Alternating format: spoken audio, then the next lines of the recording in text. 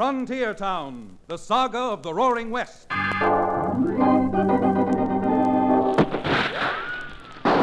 Frontier Town.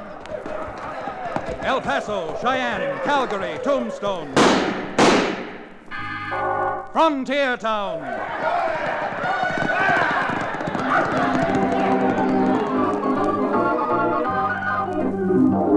Here is the adventurous story of the early West, the tamed and the untamed. From the Pecos to Powder River, Dodge City to Poker Flat. These are the towns they fought to live in and lived to fight for. Teeming crucibles of pioneer freedom. Frontier Town!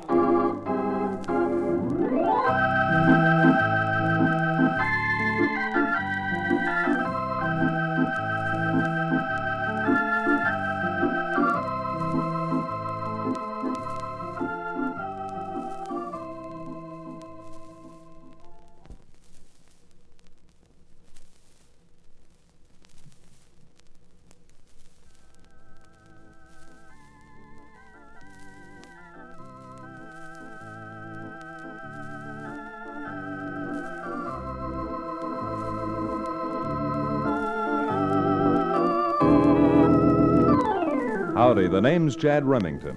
The hometown is Dos Rios. And the occupation? Well, some folks call me a frontier town lawyer. But between us, even though I do have a law office, the very nature of the frontier and the people who populate it makes my occupation troubleshooter, with the accent on both words. Want me to prove it? Well, let's take the case of a gent known as Simran Whitey. Now, there was a time when the mere mention of the name Simran Whitey would have spread terror throughout the frontier, because Whitey was one of the most daring desperados of his time. But today, well, to be factual, let's say 4 weeks ago, Simran Whitey was a sick old man, slowly dying in a cell in the Archuleta County Jail. In fact, Whitey's cellmate, Tex Cleaver, was sure the old man was dying as he watched him laboriously working over a crudely drawn map. What's that you got there, Whitey? You've been working on that thing most all day. Prison sawbones tells me I'll be cashing in my chips any time now, Tex. That part don't worry me none. But I once done a person, a woman, a dreadful injustice. And I'm hoping before I kick off I'll be able to straighten things out for her. Oh? Well, you still ain't told me what those hen tracks are that you've drawn there, Whitey. It's a map, Tex. A map that'll show where $80,000 is buried. 80,000? Did you say 80,000? Yeah. It's the money I stole from a gambling place in a bonanza town right close to Stampede years ago. And I'm sending this map to the woman who was cashier of the place, so she can return it to the folks it belongs to, if they're still alive. Now, Whitey, you and me have shared this same cell for 3 years now, and I done a lot of things for you. Now, instead of sending this map to some old woman who probably ain't even alive, why don't you... There ain't no use wasting your breath on no song and dance, Tex. No one's getting that map but Blanche McCarty. Why, you ungrateful old...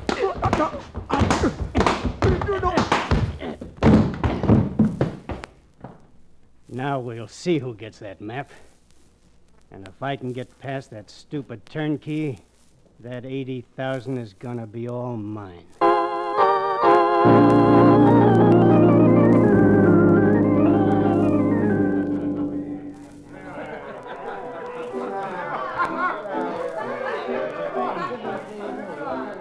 How did you get out, Tex? Last I heard of you, they'd give you 10 years. Well, I'll tell you, Bat. I didn't like their grub, so I had my butler pack my bags, and I left their crummy old jail. Oh, so you're on the dodge, huh? Yeah. Well, if it's all the same to you, Cleveland, I don't want you or your kind hanging around my place. Now, wait a minute. Nesbitt's right, Tex. We don't want the law trailing you here. What you've done is your business, but we ain't gonna get mixed up in it. Now, will you Jaspers wait? Now, if you two will hide me out, I'll cut you in on something that'll put you on easy street for the rest of your lives. I got an oil painting of you putting me on easy street. You ever hear of Cimarron Whitey? I ain't heard of him for years. Best I remember, he got sent away for sticking up a gambling joint and getting away with $80,000. Cimarron Whitey ain't got nothing to do with me. And I don't want you hanging around here. Well, that's all right with me, Nesbit. But I got a map Whitey drew showing where that 80,000 is cached. I don't care if you... You what? Yeah, that's why I busted out. I got the map, and I'm on my way to get the money. Come on, Tex, let's go into my private office. There are too many people with long ears out here. And I want to hear your story about Cimarron Whitey.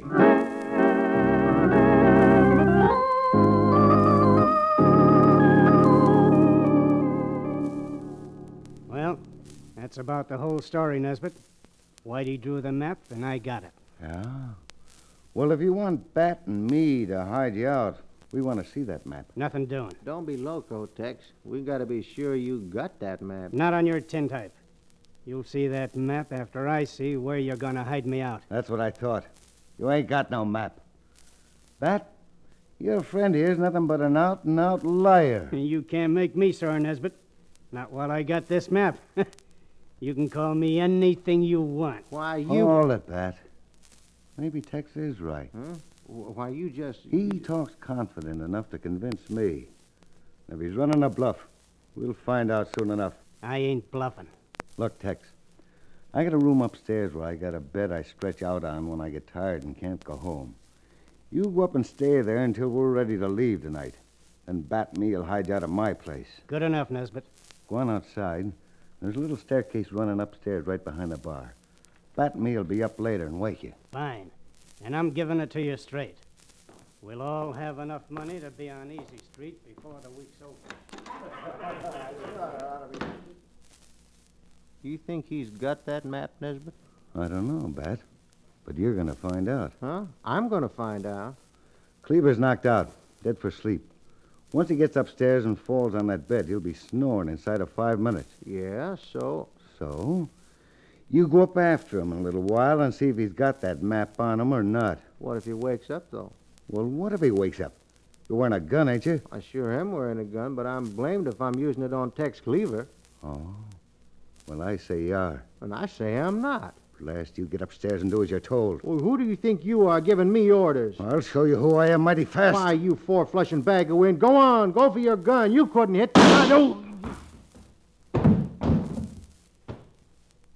Well, if there really is a map, Bat ain't gonna have no part of it. It's gonna be mine, and no one else's.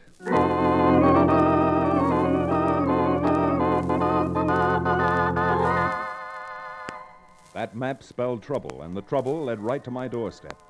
Once the prison warden found out what happened, and knowing that Cimarron Whitey had only days at most to live, he arranged his parole. And needing help, Whitey dragged himself cross-country and up to my office just in time to interrupt a game of euchre I was playing with the ex-medicine man, Cherokee O'Bannon, to keep his mind off what he calls drinking liquor.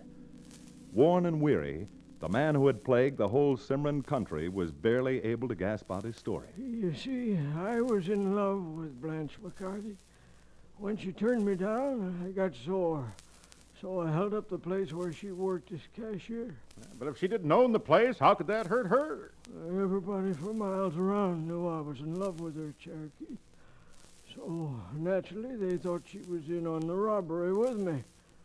I figured it'd ruin her life, and it did. In other words, now that you've ruined her life, you've relented and you want to see that she has the map so that you can get the money back and prove that she had nothing to do with it. That's about the size of a Remington. Yeah, but that was 20 years ago. Why do all this now? Because I didn't know until about a week ago that Blanche is still alive. Fella I knew in the old days wrote and told me he'd see her.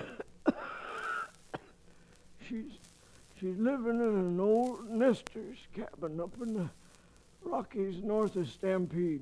Well, everything would have been all right if Tex Cleaver hadn't slugged you and the guard and broken jail with a map. That's the truth. I would have mailed the map to Blanche days ago. Whitey, as a lawyer, there isn't anything I can do for you. You mean that? But as a man, I'm telling you that Cherokee and I are going to find Tex Cleaver's trail. And with your help, run him to earth before he gets his murdering hands on that $80,000.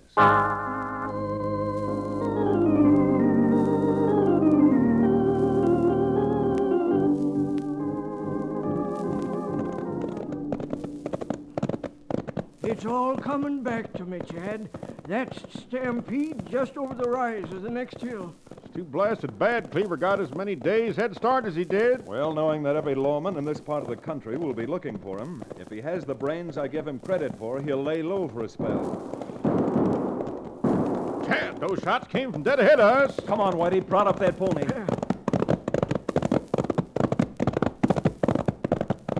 See, Chad? 2 men. Yeah, one's been gunned down and the other's searching his clothes for something. Put that gun down, you bushwhacking... All right, if that's the way you want to play. You dropped him, Chad. Oh, look, he's getting up and hitting his horse. He's getting away. Let him go for now. With that tan and yellow calfskin vest and that white San Fran Stetson, if we ever see him again, we'll know him. Right now, we'd better get over there and see what we can do for the fellow who's been shot. Oh, boy.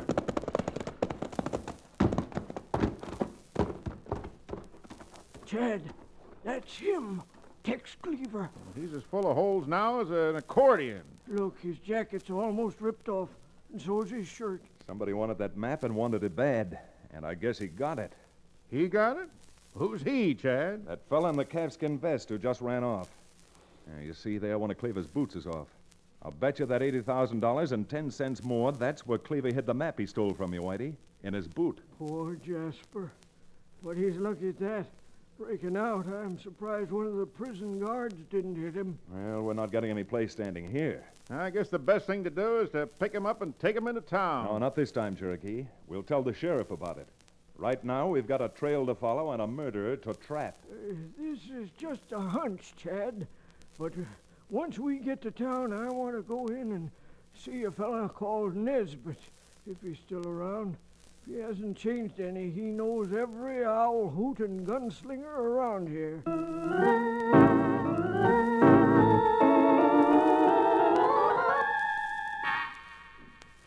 Now, what is it you want me to do, Nesbitt? Just help me dig this money out where it shows on the map. And believe me, I wouldn't be cutting you in if I didn't have this slug on my shoulder that I got this afternoon after I caught up with Cleaver. What's the deal? How do we split it up? Why, 50-50, of course. You know something, Nesbitt? You better make sure it's 50-50. What are you talking about? I never waltzed on nobody. Yeah? Well, I haven't seen Bat around today. Bat? Why, Bat. Bat went up to Leadville. Yeah, I sent Bat up to Leadville on some business. Leadville. Maybe you are right, mister. Leadville may be a good name for where Bat went. Now, look. I don't know what happened to Bat, and I don't care much. But I do know that if I help you dig out this money and you try to cross me up, you'll be going to Leadville, too. You'll be so full of lead, maybe they'll name you Leadville. Confound you, Chuck. You can't come in here threatening Nesbitt, me. duck, there's someone outside the window. Who was it, Chuck? Who was at the window? I don't know, but I'm blamed well going to find out. Nobody here now. Maybe you were just seeing things, Chuck. I sure was seeing things. Since I generally hit what I see, whoever was outside that window is probably headed for the doctors right now. Or maybe even the undertakers.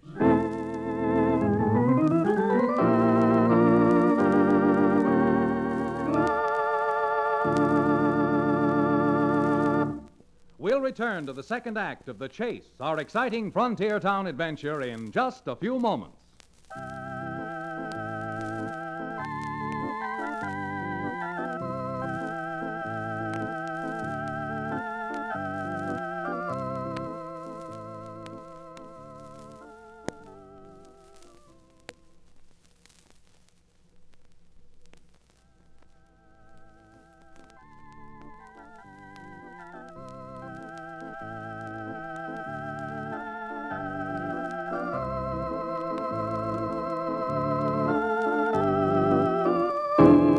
And now, Frontier Town.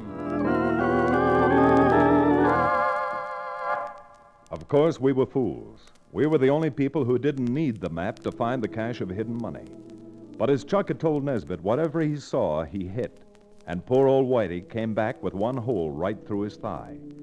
Knowing that if we took him to a doctor's, all our plans might be ruined once the news got out, we hustled Whitey up country and made him comfortable on a bed of moss and boughs. He was weaker than ever. But with the heart of a mountain lion, Simran Whitey hung on. Nesbitt's got the map, all right, Chad. And likely enough, him and that gunslinger are on their way up into the hills now. As long as Whitey seems to be holding his own, Chad, why don't we get the directions from him and see if we can't beat Nesbitt to the money? Can you tell us how to get to the place where you hid the money, Whitey?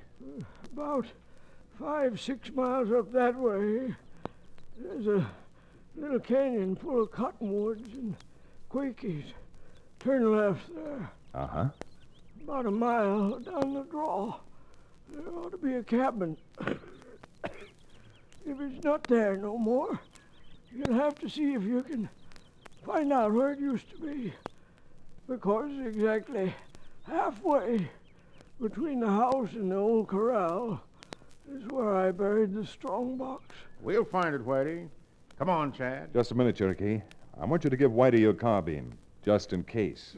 I don't reckon I'll be needing no rifle. I hope not, Whitey, because you're out on parole. And if you do manage to live and they find that you fired a gun, you'll be back in prison so fast it'll make your head swim. All right, Cherokee, let's go.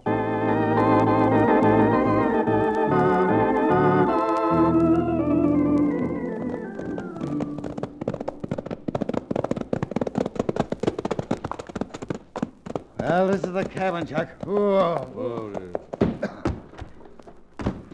Blast it. My shoulder's killing me. You get the pick and shovel off your horse while I try to locate the place on this map. You bet, Nesbitt. I'll get the tools. It's a good thing that cabin's still there and the corral. This must be just about the spot Whitey marked on the map. Here you are, Nesbitt. I'll start digging while you rest your shoulder. But you better keep your gun handy, just in case. If anyone even tries to follow us, they won't get very far. That's why I posted Lefty down at the mouth of the canyon. All right, Chuck, start digging. I can hardly wait to see the color of that $80,000.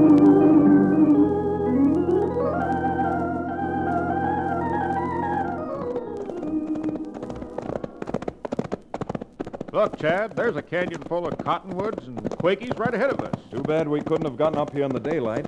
With no moon, we're going to have a devil's own time trying to find that cabin and... Cherokee, off your horse quick and play dead.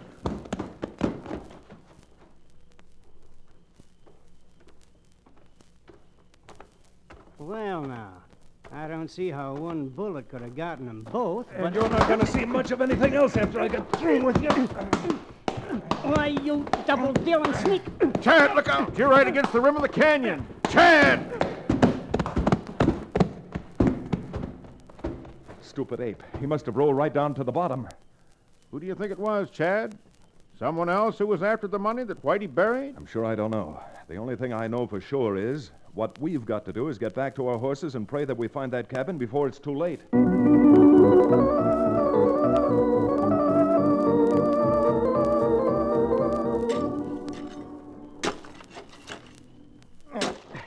I sure ain't struck nothing yet, Nesbitt. It's gotta be there somewhere, Chuck.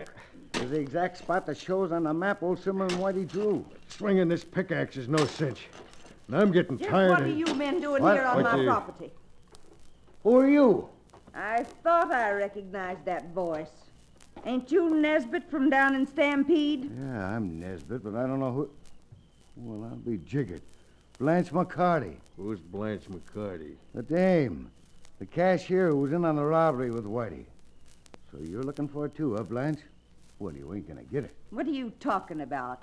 Looking for what? Look, you old bag of bones, it ain't gonna do you any good to play dumb. I'm telling you I don't know what you're talking about. And what's more, this is my place, and I'm telling you to get off it. Chuck, get behind her and let her have it with a shovel. What's that? What'd you say? Why, just telling my friend here that being in with Simmer and Whitey, you probably got the dinero already. I wasn't in with him. I had nothing to do with that robbery, and I... Nice going, Chuck. What do you want to do? Finish her off? You loco or something. Pull trigger up here, and if anybody hears it, we'll never get that money. No. We'll tie her up and drag her up to her cabin. There's probably a closet there where we can hide her till we're through up here. And then we'll be in the clear. Come on.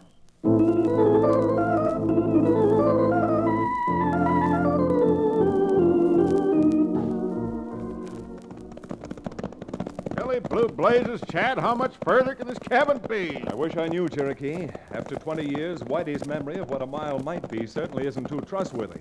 Only one thing to do. Just keep knocking on these horses and hope we get there in time.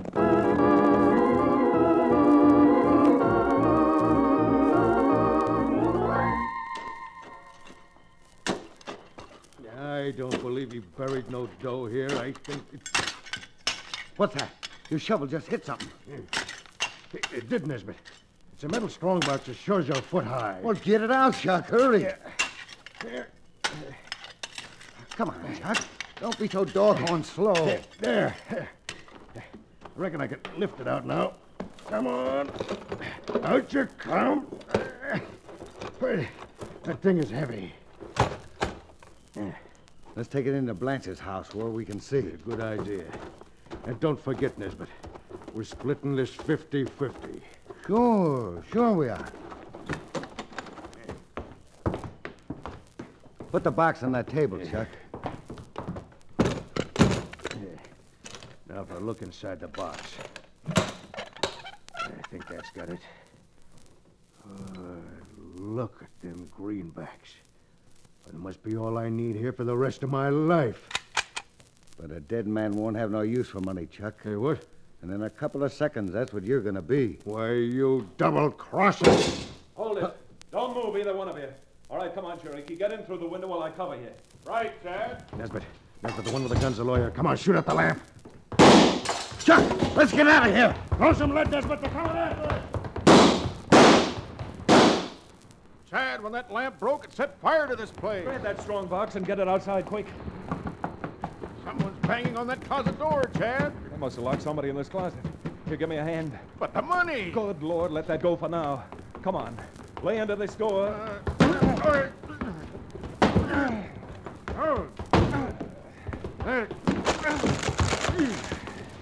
Merciful Providence, Chad. Look, it's an old woman. All right. Help me get her out of here. Then we'll come back for the money if it isn't burned up.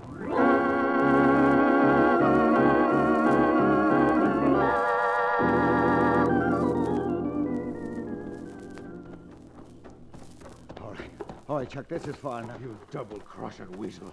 I got a good mind to bash your brains in. You nitwit. Didn't you know I was just playing a joke on you inside? I wouldn't have shot you no more than I would have shot the old lady. It would have brought too many people around. A lot of good that'll do us now. With them two in there. We're taking care of them, too. With that cabin burning all around them, they can't stay in there much longer. And when they come out, with the flames behind them, they'll look like clay pipes in a shooting gallery. Yeah, they sure will. And Mr. Nesbit, you better not miss. Here they come now. Over this way, Cherokee. Away from the sparks. You ready, Nesbit? I sure am, and this is the end of... Nesbit, what happened? Where the devil did you... Cherokee, there's someone out here. I wonder who threw those two shots. Well, I'll be blamed.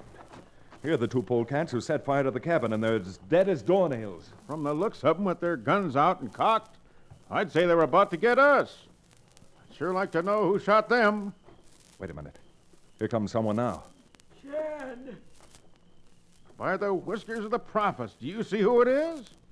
Simmer and Whitey. Chad, here's the carbine you loaned me.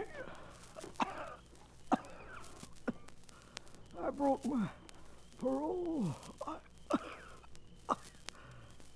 Don't tell Warden that I... Chad, is he... He's gone, Cherokee, but he saved our bacon. Poor old Whitey. He was tough and bad, but he was one of the best of them. He died with his boots on.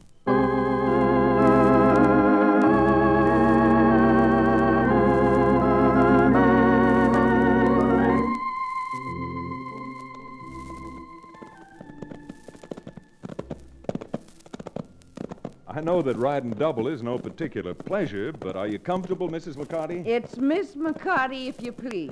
Hey, when I see her eyes flash like that, Chad, I can see when Whitey fell in love with her 20 years ago. And I can see why Whitey was still in love with her.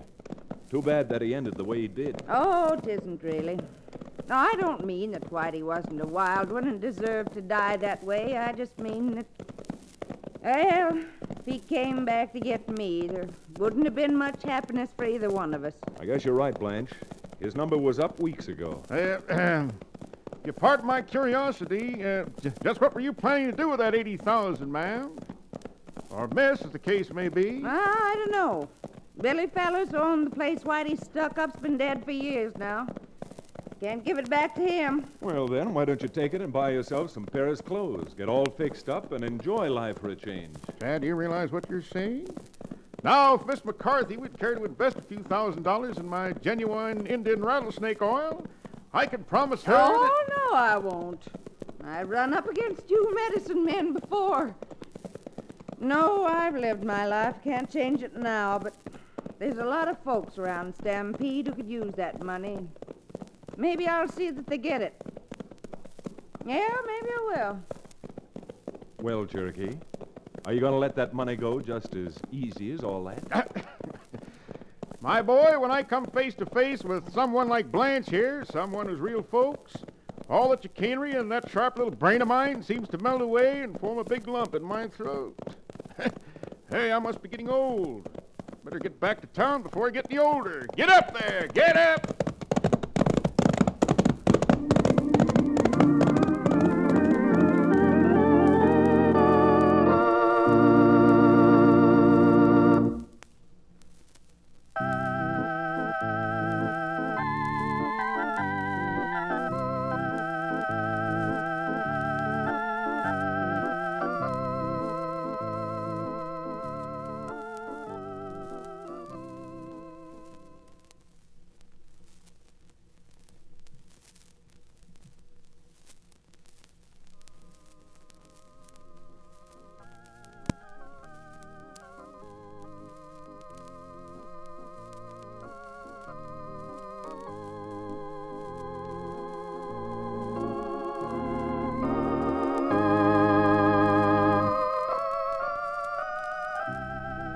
Frontier Town, starring Reed Hadley and featuring Wade Crosby, is a Bruce Ells production.